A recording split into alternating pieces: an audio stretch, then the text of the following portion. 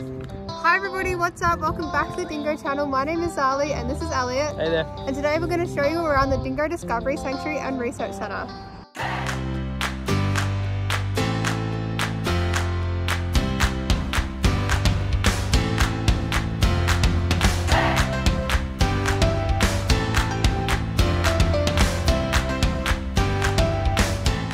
The sanctuary is run by the Australian Dingo Foundation. It's located approximately 15 minutes from the Melbourne CBD in Victoria, Australia.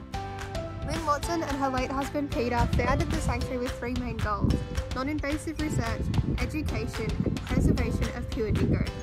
Lyn Watson has loved dingoes her entire life and the sanctuary has been run for around 20 years. The Dingo Sanctuary is approximately 40 acres in size, surrounded by forest and is perfect for our dingoes. This is the largest dingo sanctuary in the world of pure and entire dingoes. Most of what's known about dingoes has come from Lyn and Peter's incredible work and the work that Lyn continues to do and the knowledge that she continues to share.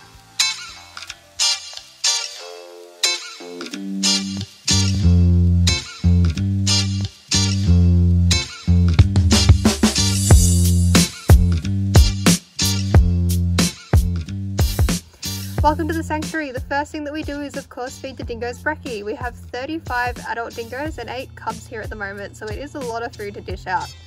We feed our dingoes a special diet because dingoes, unlike our domestic dogs, have trouble digesting things like grain, plant matter and fats. The dingoes are very lucky to be sponsored by Taste of the Wild. It is an excellent food brand for them because it is grain free. So let's get to feeding.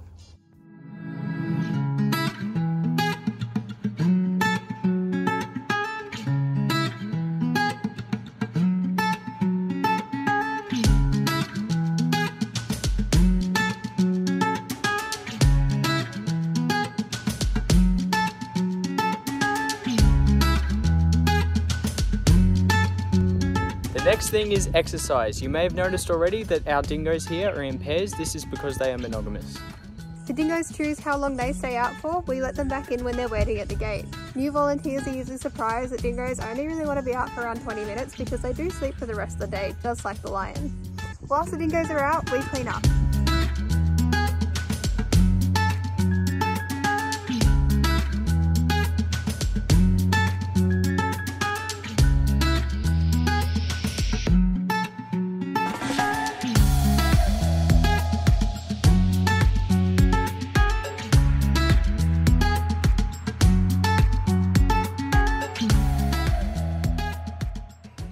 So dingoes are den animals. That's why it's very important here that we have a dirt floor for each and every one of them that allows them to dig. Now that we've finished cleaning, we can go and spend some time with the dingoes in the yards.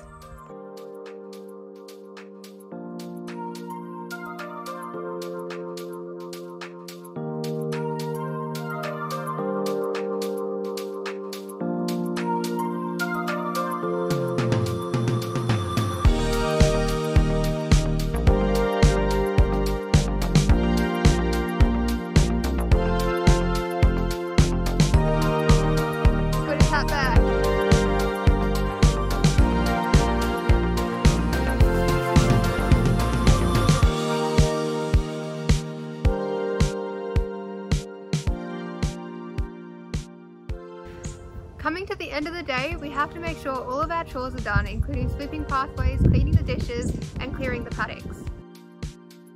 Over the warmer months and when coronavirus restrictions aren't in play, we often have private tours around 11 AM, which we have to also work into our day. The private tours are really fun, you get one-on-one time with dingoes, and if you are interested, we'll leave a link below.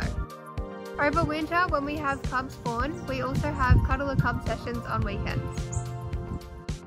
Great, so we're coming to the end of this video now. We hope that you guys have enjoyed learning what it's like to actually volunteer with dingoes. If you want to find out more about the Dingo Discovery Sanctuary and Research Centre, check out the links below. We will leave their website there. This is an entirely volunteer-run sanctuary, so everyone from top to bottom actually doesn't get paid. So all of us are just here because we love what we do and because we care so much about dingoes.